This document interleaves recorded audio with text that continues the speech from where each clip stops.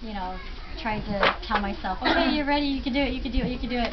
And you know, it helps with the music. I was one of those performers that once the music started, I was in the zone, and I'd let the music you kind of shut your brain off and skate dumb, as they say, and just let the music carry me through. So that's what I did in the short program. In the long program, you're just kind of like, okay, 4 minutes. That's all you have to get through is 4 minutes. So, yeah.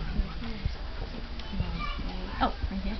Likewise, do you when you're skating, do you see the crowd? Do you hear the crowd? Are you zoned out? Are you tuned in? What really goes on in your head as you're zooming around? Every performance is different.